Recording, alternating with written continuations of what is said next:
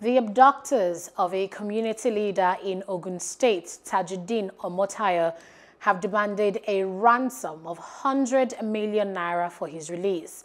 Omotayo was abducted by gunmen last Saturday while returning from a meeting in Ijebu-Ode town. He was reportedly accosted at the Okieri area of Imope, where the armed men pulled him out of the car and took him to an unknown destination.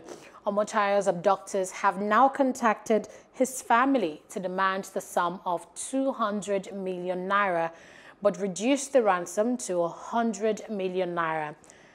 Police Public Relations Officer in Ogun, Abimbola Oyeyemi, stated that the command will not be part of the arrangement to pay a ransom for the victim's release. Hello, hope you enjoyed the news. Please do subscribe to our YouTube channel and don't forget to hit the notification button so you get notified about fresh news updates.